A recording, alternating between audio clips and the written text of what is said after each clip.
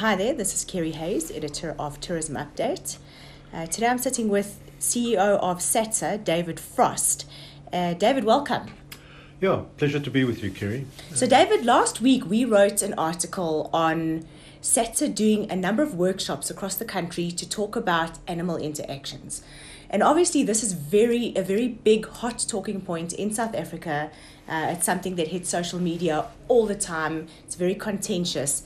But SATSA is looking at actually doing something about educating the market. And tell us more about the workshops. Thank you, Kerry. It's as I say, great to be with you and a great proponent of the spoken word when we can get out and get our message to members and non-members alike. In 2017, the whole issue of animal interactions really came to the fore, sort of in the middle of the year. One particular establishment had utilized SA Tourism roadshow platforms to basically stand up and say they were the way, the truth and the light in terms of animal interactions, and the rest of the industry were dodgy and shouldn't be done business with. Now, obviously that was an uncool incident. SA Tourism were particularly concerned about it because it really tarnishes our image in terms of how we project ourselves to the world. We are world leaders in terms of mainstream conservation issues, but in terms of issues around animal interactions, we got way behind the eight ball. We scheduled a session at our 2017 conference. We had a representative panel that discussed the matter. It was incredibly emotive. We had a whole lot of people coming in, both from the, if I could say, from the left-wing position as well as the right-wing position on this. But the upshot was that we got a very strong mandate from the 250 SATSA members that were at the conference, that SATSA as a compliance organization should really explore this whole issue and come up with a equitable, inclusive and a positive way forward in terms of how we look at animal interactions, how we possibly accredit establishments that play in that space, and on the back of that we could then in a positive way go and market this particular part of our product offering to the world with confidence and in a way that would really sort of seek to establish ourselves as thought and industry leaders. So we got that mandate. We partnered with SA Tourism. Funding was procured from the TOMSA Collaborative Fund, and our initiative kicked off late last year. We have a SATSA board committee, which is chaired by Kira Powers, one of the SATSA board members. We have external expertise on that. Grant Thornton BDO is the service provider that's been appointed. And the process really kicks off in terms of the workshops that are scheduled for the next, going to run probably over the next 2 months. Let me just say that the reason that we are doing it in this way is that it would be very easy for us or any other organization to simply go and do a cookie cutter approach. The APTA in the UK have developed guidelines. The Dutch tour operators have got guidelines. Various universities have played in the space. But if one simply adopts those without giving people in the industry an opportunity to comment and input from their position, they really would be imposed. They wouldn't be organically developed. So what our process is really aimed at, and the format that it would take, is that Grant Thornton BDO have done extensive desktop research, and they will present at these workshops what the global trends and some of the important trajectories that are informing how one deals with animal interactions around the globe. We will then invite anybody who attends these workshops, and we really invite, they're open to anybody, SATSA members, non-SATSA members alike. Please come along and have your say. you may play in that space, you may do business with people who play in the animal interaction space, but it's important that your voice is heard. So, oral submissions at the workshops, but you're also welcome to make written submissions as well and to send them through. What would happen at the end of this process is those will get collated, and a draft set of guidelines which may, and bearing in mind we are at the moment absolutely agnostic about what will emerge out of this process. It's an open-ended process. It may be that we come up with quite strict accreditation guidelines where people have to go in and actually accredit animal interaction establishments. It may be a far more loose set of virtual guidelines. It may be that we come out of this process and we adopt some of the existing parameters that other organizations have developed, but we don't know. But the important point is that we need to do this in an organic way, so we have a robust set of South African-based guidelines that are based in our realities, in our job creation environment, together with ethical behavior. So I think once we've done this, it's going to be a positive outcome for everybody. It will put us in a position to be able to market this important part of our product offering internationally with confidence.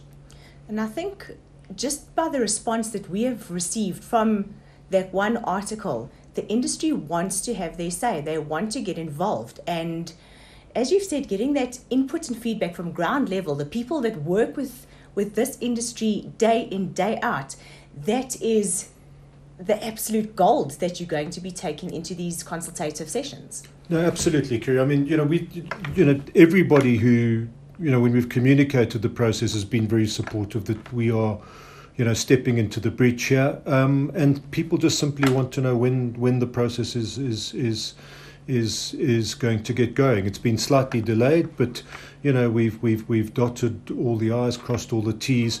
It's been a very transparent process, and we're just looking forward to getting the ball rolling and putting us in a position to come back with a clear way forward that everybody has confidence in. And we really do encourage you to participate. I mean, it's your voice that's going to be heard. So, David, I'm going to get some contact details from you afterwards, which we'll put into the article. If you want to ask any questions or have any recommendations that you can send through to SATSA, and they will get back to you on that. And also we will republish the dates of the different sessions, where they're going to be held, times, etc. So you know exactly where and when to take part in this very powerful initiative.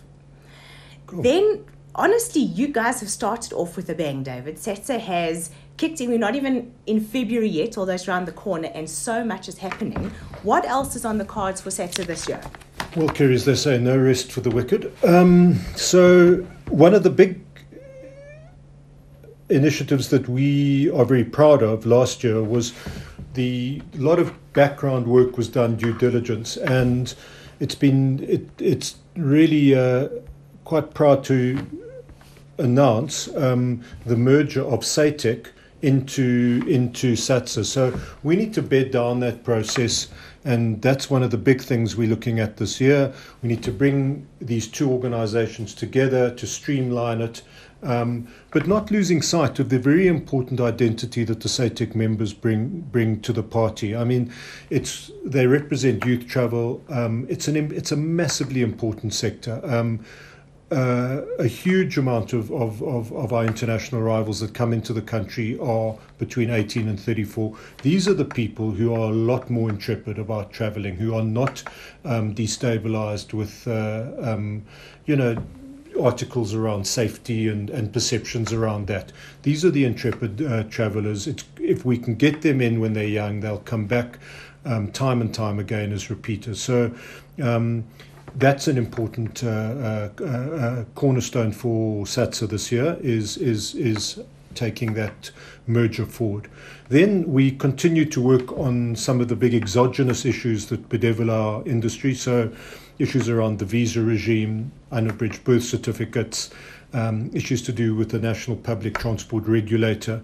But I'm very pleased to be able to report back that we have an absolute renaissance that has taken place within the Tourism Business Council of South Africa. A new chairman, Blackie Kamani of Tourvest, who has really steered us in an incredibly short space of time in a very positive direction. The new CEO at the TBCSA is doing an amazing job. So we're working together with the TBCSA to really make quite discernible progress in these areas, and that's something that's really exciting. I think that we've as SATSA had to plough quite a lone furrow from time to time in terms of tackling these issues, but it's really nice that we are able to do this with the gravitas and the inclusive umbrella nature that the Tourism Business Council brings to the party. And then linked to that is a very important area that we really want to sort of take away from pure discussion and put into operation this year, and that is a proper practical partnership with SA Tourism, so that we synergize both the public sector resources and the private sector resources and SA Tourism's resources at the point of inception, that we both know, for example, what the strategy in the UK for the next 3 years is. We all input into that, and we can all move forward collectively. And if we can do that across our main source markets and really be on the same page, I think it's going to augur well for increased arrivals.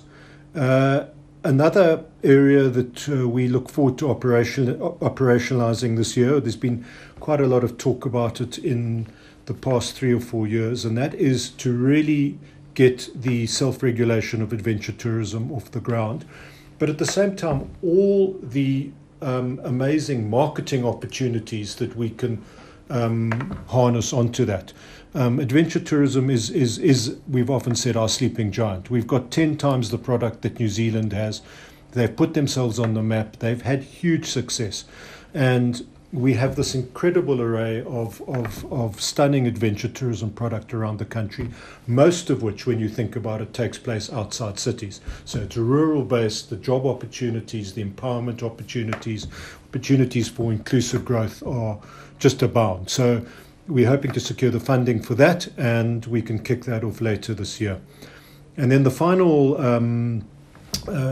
issue that just to sort of share with your readers is SATSA turns 50 this year, so it's our half century. We'll be raising our bats, and hopefully going to have quite an interesting SATSA conference this year. We are going to tweak the format a little bit, make it I think hopefully a lot more sort of interesting, informative, but at the same time a hell of a lot more fun. So hopefully get some news out about that in the next month. Brilliant. Well, a lot on the cards for this year for SATSA. We certainly can't wait to see how tourism is going to evolve and mold with all these big initiatives, because I mean this is big stuff happening for tourism in South Africa. Thank you, Kiri. Look forward to it, and look forward to working with our amazing members to make all these good things happen. Great. Thank you very much, David, for chatting to us. And please do drop any comments or queries to the contact details that we provided regarding the Animal Interactions workshops, and we look forward to seeing you there.